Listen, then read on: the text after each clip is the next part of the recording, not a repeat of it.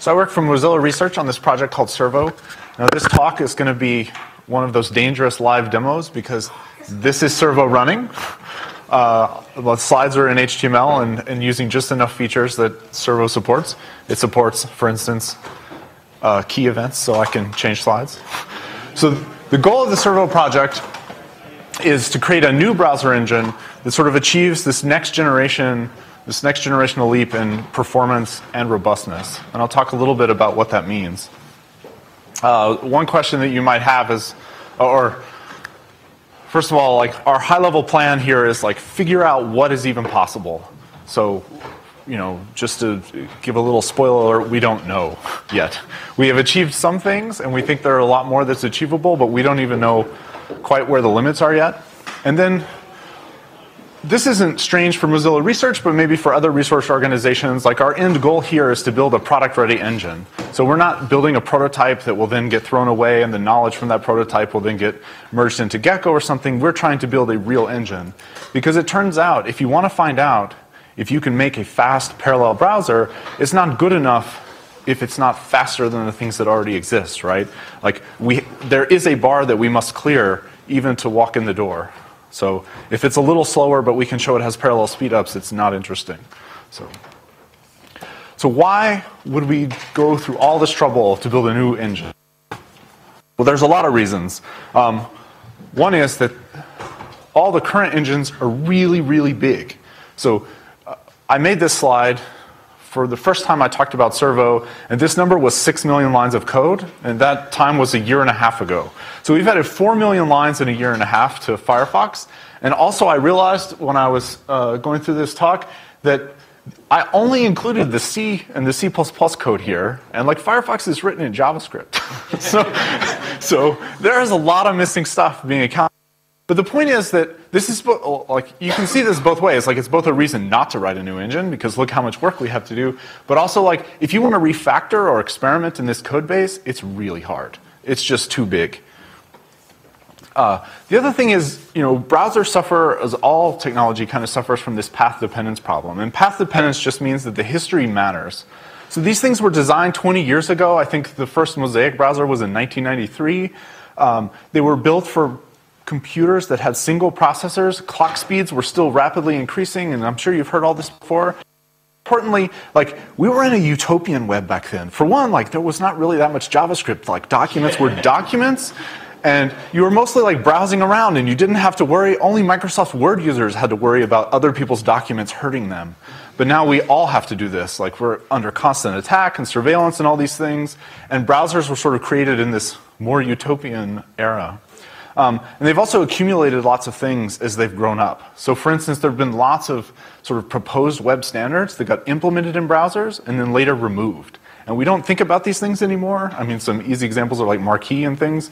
But, and that one doesn't have this problem, but lots of that stuff made browser developers make architectural decisions way back then that are now no longer valid, but a lot of that code is still there. Like some of this has to do with, Firefox still has support for Windows 95 or Windows 98 until it gets deprecated in 5 more years or whatever, but there's a lot of stuff that's in Firefox that exists because of that. So we don't want to have to deal with any of that stuff. Another reason is that C++ makes us sad. So all the browsers are written in C++, and this is mostly because there's not anything better. That is somewhat debatable, but the problem is that C++ is wildly unsafe. I mean, it is so unsafe. And most of the browser security bugs that you have ever heard of are directly related to how C++ is unsafe. So just for some context, this is David Barron up in this picture, and he's one of Mozilla's, I think, 3 distinguished engineers. So he's one of the top engineers in the entire company. And he put this sign up next to his desk, which hopefully you can read, but if you can't, it says, "You must be this tall to write parallel code." So even our best engineers don't think they are good enough to program in the security model well. So we'd like to rewrite a browser in a safe language, but no such language really existed, so we decided to create one of those. So not only are we making a new web browser, 10 million lines of code, but we're also going to take on C and C++ directly as well. So Rust, hopefully you've heard of it. There was a talk here last year about it by Nico. is designed to be both fast and safe. So C++ gets fast right, and like sort of Java can get some of safe right, but we need them both. So we need memory safety, which means we need to be able to do concurrency with no data races. We need to be doing automatic memory management, but we can't have garbage collection because we need control over when things get allocated and freed. But we don't want to be responsible ourselves for freeing memory because we'll forget, and every time we do a use after free, that's a security vulnerability. There's lots of other modern features in Rust. I encourage you guys to take a look at it. It has it has traits. You get all the nice things from functional language like pattern matching and lambdas and all these beautiful, beautiful things. We also have algebraic data types and things like that. These are all great things to write a browser in. So we wanted performance and robustness, and I'll talk about performance first because that's probably the thing that gets people the most excited. So what does this mean? There's a lot of ways to sort of evaluate how fast a browser is. So page load time, how fast does it take since you hit enter in the URL bar for an actual pixels to be painted on your screen. There's JavaScript execution speed, which is what everyone seems obsessed with these days. There's also things like responsiveness, how quickly it responds to user interactions, things like that, and power usage. What is the drain on your battery? So the top two of these things, the first two, these are things that traditionally people have competed on.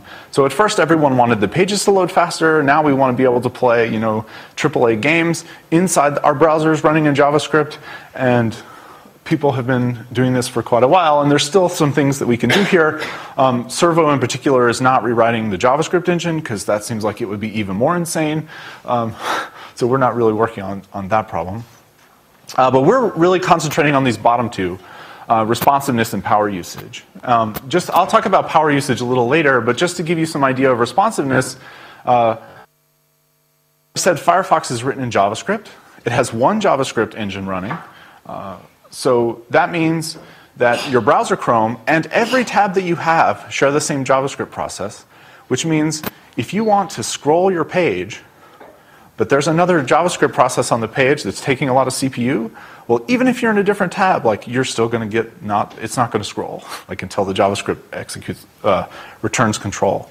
So there's a lot of work to do here. And even in Chrome where you have tab separation and you don't have the problem quite this bad, there are still plenty of cases. Like for instance, if you have two iframes in the page, and since most ads are served in iframes, any rogue JavaScript in those iframes will make the JavaScript in the page slow and cause all kinds of problems. So these are some of the things that we care about. Unfortunately, if we want to make things fast, we have sort of this guy who gave us a bunch of bad news a long time ago named Amdahl, and he has this little rule that says, if you want to make things fast by putting in multiple CPUs, then there is a limit of how fast you can go based on how much you can't parallelize. And so sort of the corollary to this is if you want to actually make a browser fast, there's so much of these things in there, you basically have to parallelize everything, or nothing will be fast. So not only do we try to do that, but we try to parallelize at every level of the stack. So some browsers have started doing this already. So for instance, Chrome has tabs on multiple processes, so you can just run different pieces in different processes and parallelize that way. You even have things like the compositor being out of process, which I think some versions of Firefox now do. Plugins have been out of process for a little while. The next thing you can do is you can try to take the major subsystems of the browser and run them in their own threads. And some of the browsers do this, or I think all the browsers do some of this already, but mostly for media decode. So decoding videos, decoding images are done in their own threads. But you could imagine extending this to things like running JavaScript in its own thread, doing the layout in its own thread, doing all of the painting in its own thread. There's also algorithmic parallelism, where you take one of these subsystems and come up with a parallel version of the algorithm. And we're going to talk a lot about this in a minute, because Servo does layout on every node in the DOM basically at the same time, instead of just running the whole DOM on one thread. And you can also do things like painting and rendering on the GPU, which are also massively parallel. The other browsers are sort of starting to look into this, but it's not quite working yet. And then there's also, at the very lowest level, data parallelism, where you try to take the same operation and apply it to lots of copies of the data at the same time and get big efficiencies that way. And of course, this has always been the case for things like media decode, but we're trying to use it in other places as well.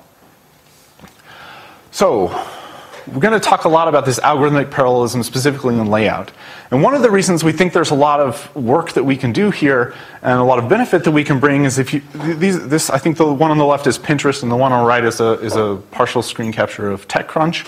But all the news sites you're probably familiar with have similar structures. But these pages have a lot of structure. All of these little blocks of images contain basically the same thing, don't interact with each other. So you can imagine that the browser could actually calculate where those things should be on the screen all at the same time. And it can. But this sort of gives you some intuition of what this works. Now, why this is important is, so this is a timeline view of a web page render of just looking at image decoding and layout operations on a 4-core machine. And you can see that we're using 100% of all 4 cores. So we're doing this in parallel, and modern browsers already work like this, right? But the problem is that we don't get to see anything until the purple task is done, right? So we can decode all of the images ahead of time on those other cores, but until the purple task is done, nothing appears on the screen. But if we can parallelize the purple task as well by using algorithmic parallelism, then we could get to something like this. And it takes the same amount of time to do the work, and we're still using 100% of all the CPUs, but you get to see the page 25% sooner, or 75% sooner. So the responsiveness of this is going to be much better, and people are going to feel like their web page is faster. Even though the complete page hasn't loaded for the same amount of time, you get to start seeing things.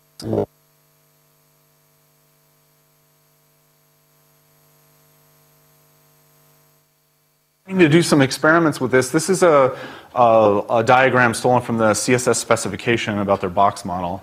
And if you're familiar with HTML, you probably know about this, but each of these elements on the page has its own padding area, and then a border, and then a margin area, which is outside of the border. And most of the times when you use this, and actually there's special syntax for it in CSS, the top and the bottom borders are the same, or the side and side borders are the same, and no matter if they are or not, when you're calculating layout properties in this, a lot of times you're interested in what is the entire width of a bunch of elements, and so you're going to be adding in both the left and the right border at the same time, or the top and the bottom border if you're calculating the height. And it turns out that you can do all of this, you can do those calculations all at the same time. So if you need to add all these things, you can add them up simultaneously with SIMD instruction, either or horizontally, or maybe you could do both at the same time. We haven't gone that far. So you can kind of take advantage of these things, even in layout. So the way we do layout is quite a bit different. Interesting, I think. So I'm going to talk about it a bit. This is a tiny little DOM tree. This is how HTML elements are represented inside the browser. And we actually don't do layout on this tree. We make another intermediate data structure called the flow tree, or I think Blink calls it the render tree, and Gecko calls it the frame tree. But it looks pretty similar to this, and so I'll just use this as an example. And what current browsers do is they want to lay out this bit of the DOM tree. They'll start at the document, and they'll call this virtual method called layout, and they'll say document layout, and magic happens. And that magic consists of basically, the document thing looking to see what its children are and calling layout on them, and so on down the tree. But the important thing here is all of these elements, in order to find out where they are on the screen and how big they are, need to access the data from other places in the tree. So for example, in the P element, in order for it to know how high it's going to be, it has to know how high the A tag is, or how many lines of content are there. And for the page to know how wide the P tag was going to, for the P tag to know how wide it's supposed to be, it needs to know how wide the body is, because it's going to be at least as wide as the body minus its borders, margins, and padding, and stuff like that. So what they do in the browsers is, when the P tag needs to look and see how big body is or how big the A tag is, it just goes and asks it. It says, hey, A tag, how big are you? I call get width, or I call, get height, or I call, get whatever your children are. And that's not that big of a deal when your tree looks like this, but when you start having floats and absolute positioning and z-indexes, the data access patterns that the browser is doing are basically unpredictable and crazy complex. And this makes it very hard to parallelize. So now if you want to lay this out in parallel, you have a problem. You have all of these different things that are going to be calculating and mutating their information at the same time, and you need to make sure that the p tag doesn't update once and then something else updates it and then it updates and overwrites it, and now your stuff is all in crazy positions on the screen. And you can't do anything as sort of naive as we'll just put locks around all the data you mutate, because this is already really fast in the current browsers, and you cannot make it slower. Like, people will notice and no one will use your browser anymore. So most of these sort of naive solutions don't work. So we do something a little different. So we don't know how to parallelize this with the data access patterns that are all kinds of crazy, but we do know how to parallelize simple tree traversals. So, I mean, just to go top down for an example, if you want to parallelize this tree traversal, you can do your operation and then do operations on all your kids simultaneously, and then as soon as they're done, you can do operations on their kids simultaneously. And that's pretty easy to understand. The trick is you need to make sure the data access patterns match. So for instance, when you're going bottom up, like for instance in this first traversal, you're not allowed to access any of your ancestors' data or mutate any ancestor data. You can talk about yourself, you can modify your own data because and you can't access your siblings' data, obviously. But you can do your own thing, and any of your children, you can mess around with their stuff, and everything is just fine. And then when you go top down, you have exactly the opposite set of data access requirements, in that you can't look at your kids and you can't look at your neighbors, but you can talk about your ancestors or mutate their properties all you want.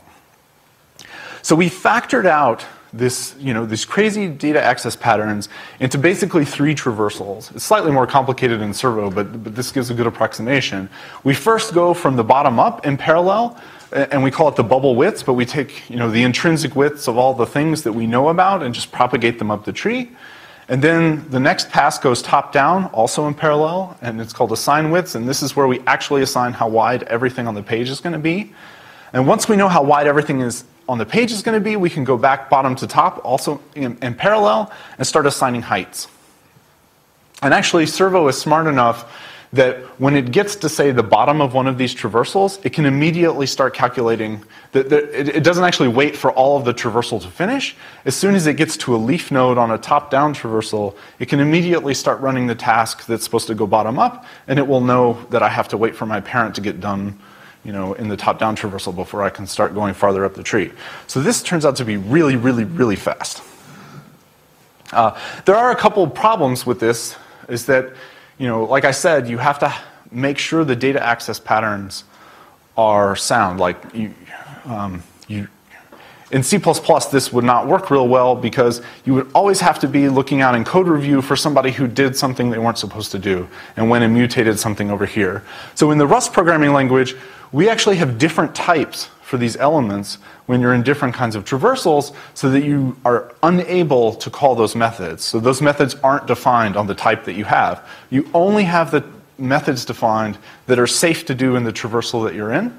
And the system behind the scenes, there's a sort of a trusted kernel of code here that switches the types behind the scenes, so you don't have to keep track of this, but it means you can't really make a mistake. And then the other problem is that not all our lovely spec editors and designers of the web, weren't thinking about parallelism way back then. And of course, they designed all of these structures that don't have clean data access patterns, right? So CSS floats is one thing. If you want to float something left, well, that affects all kinds of things that aren't in the immediate subtree or in the immediate ancestry. So when that happens, what we basically do is we hold off processing until we get to the root of whatever subtree that this affects, and then we do an in-order traversal there. So we just sort of save up all the work. Of course, this is terrible. All of the work we do is sort of in these in-order serial traversals, but it turns out on most web pages that we've tried, and it seems like on the internet, that these parallel hazards are either in rare edge cases or don't affect enough of the page to really have too much effect that we don't still get a big improvement, a big performance win.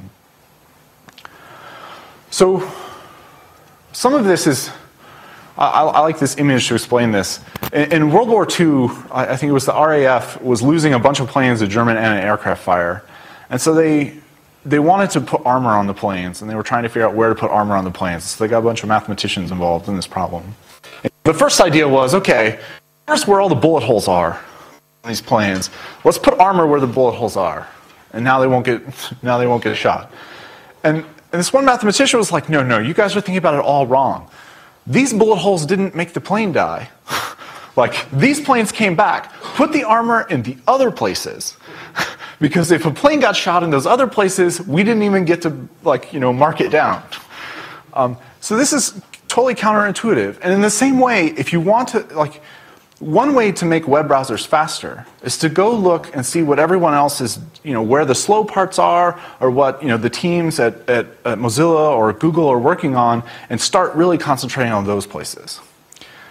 The counterintuitive thing that we discovered is what you need to do is you need to go look at the areas that are so hard or so terrible that they won't even look at them. Right? It's not like the Gecko team or the Chrome team have never had this idea that they're going to parallelize layout.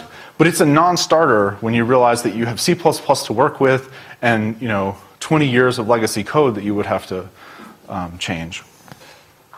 So we try to look in the weird corners. So let's talk about robustness a little bit. This one is more important in the modern web than it was way back then. It means a lot of things. So we want to prevent security breaches. We don't want to be able for someone to take over your computer or make your browser crash or any of these things.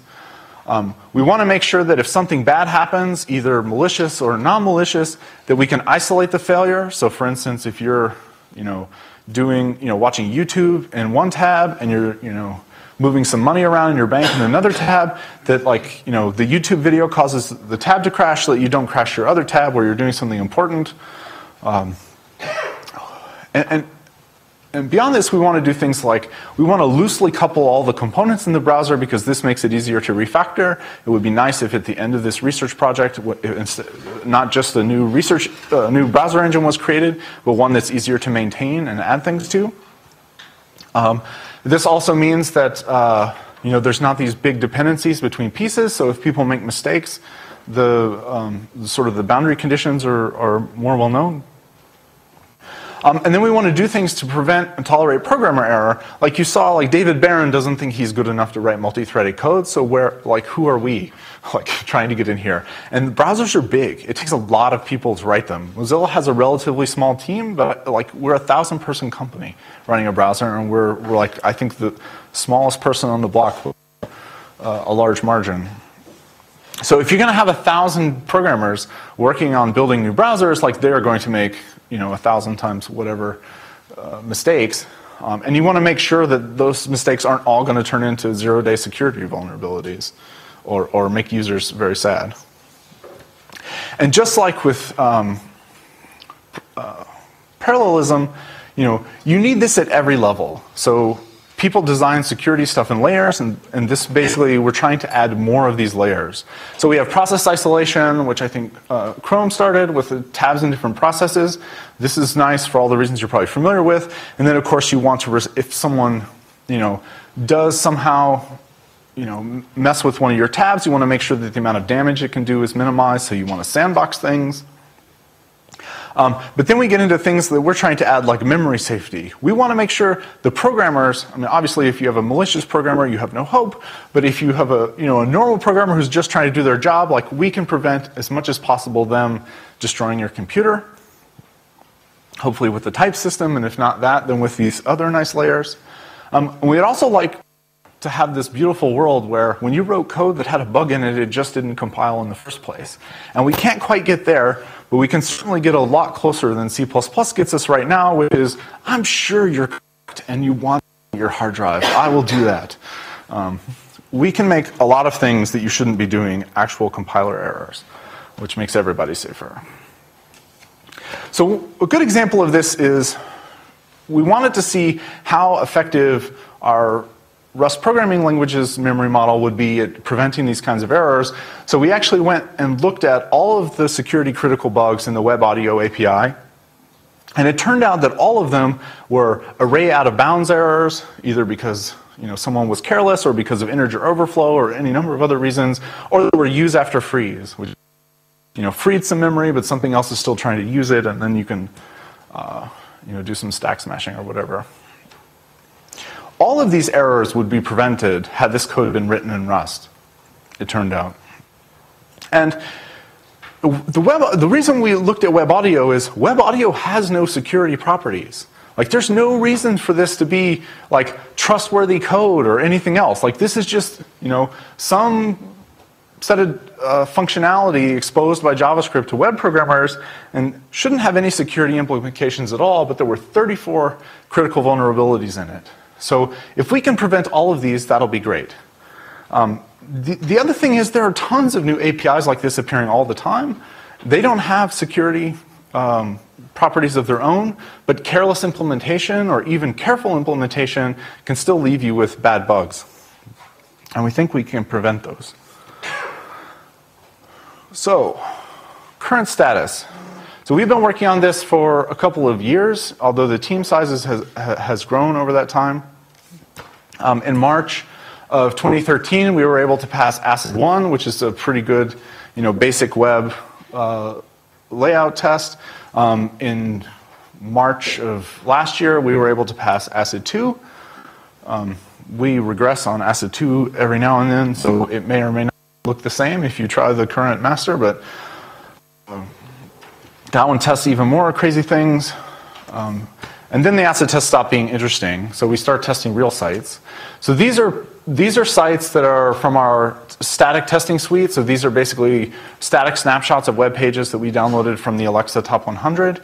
So here we have the Guardians of the Galaxy page on Wikipedia, the CNN homepage, I believe, a Google search for the word Servo, and some random Reddit thread. And you can see that Servo can already render these pages pretty close to what they're supposed to look like. And I believe these screenshots were taken last September, and we've added tons of stuff, so they probably look way better, and I should make new screenshots. So we have over 100 CSS features supported already.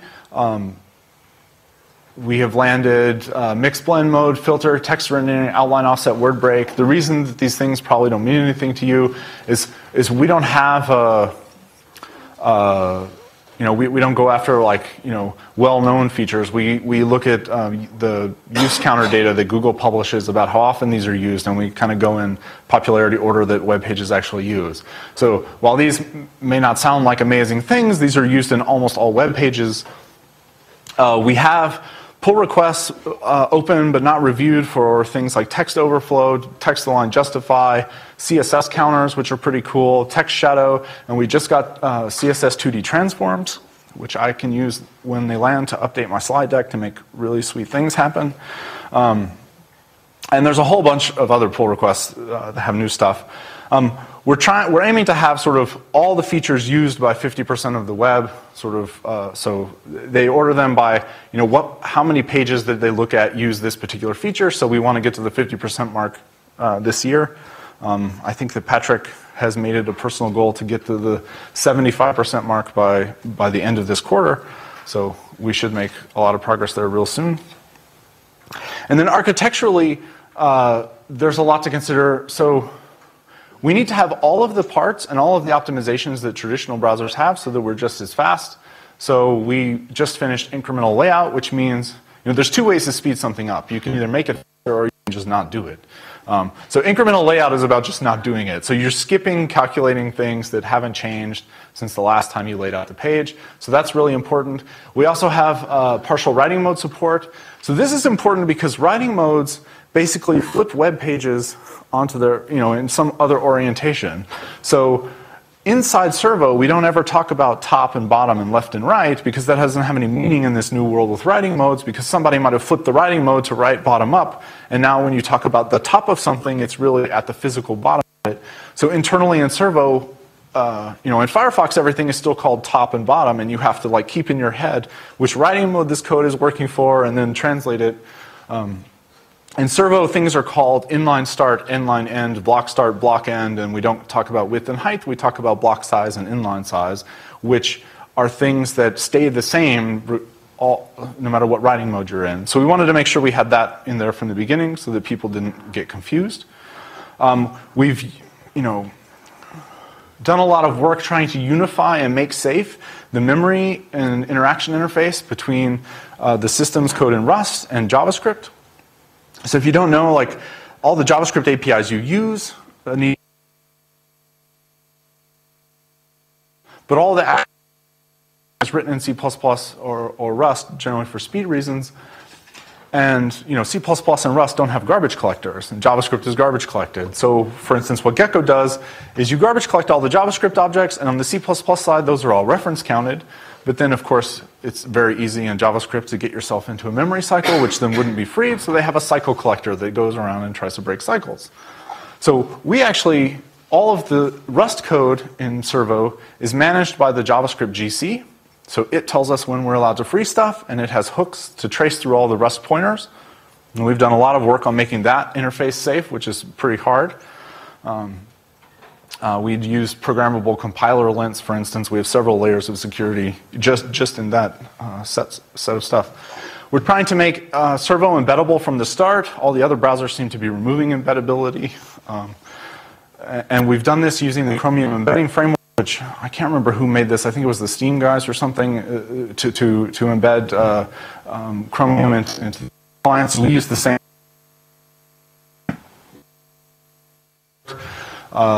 It's 32-bit only right now, but we're working on adding 64 Android this year.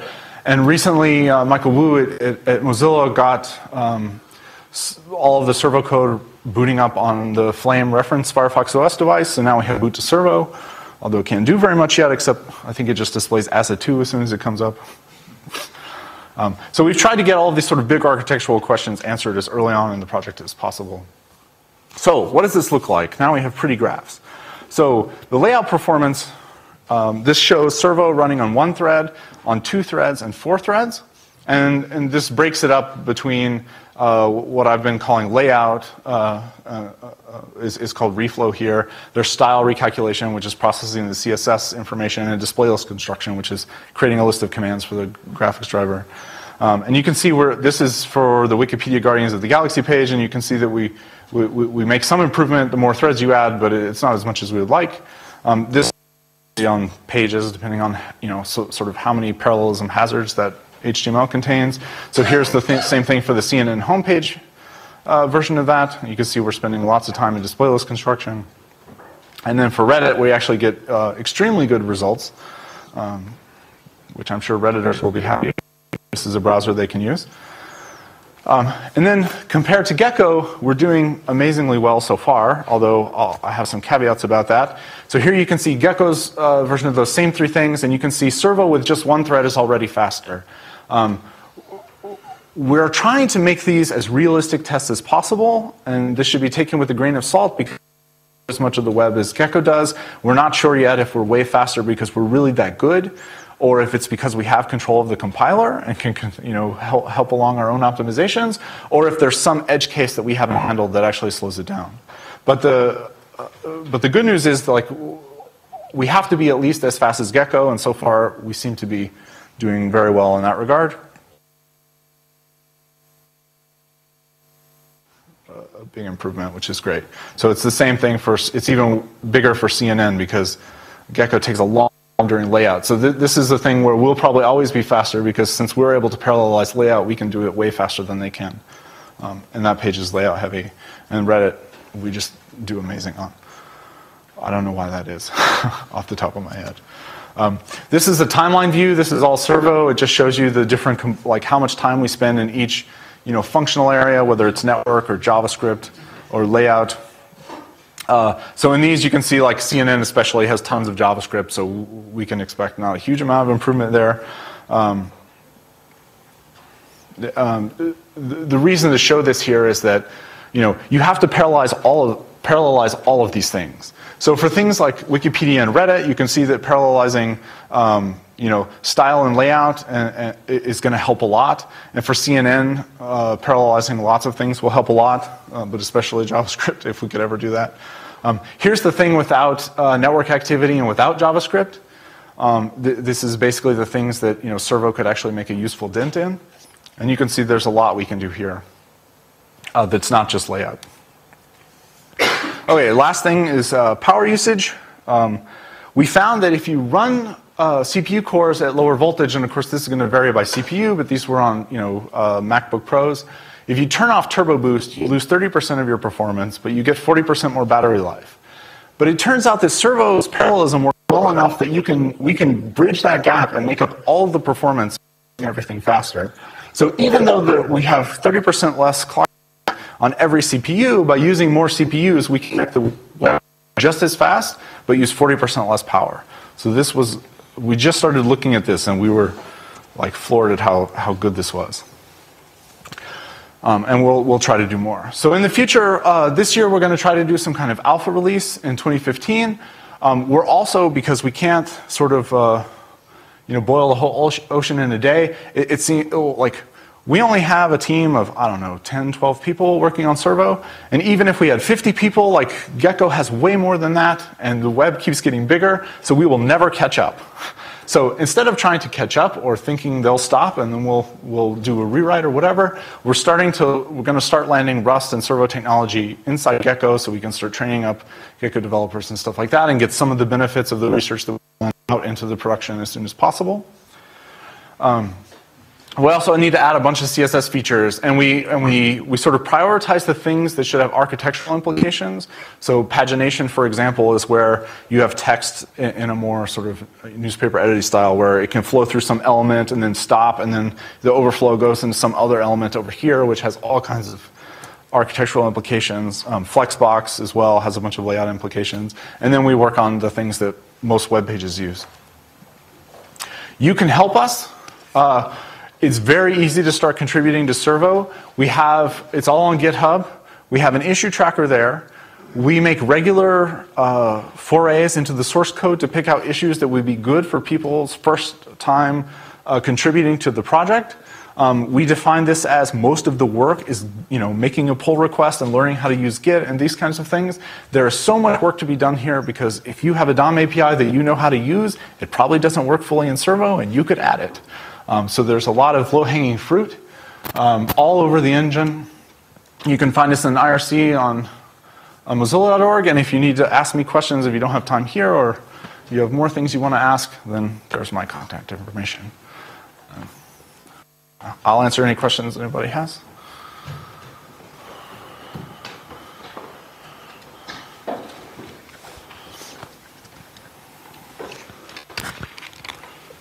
So, thank you. That's a really interesting talk. How fast are you compared to Chromium?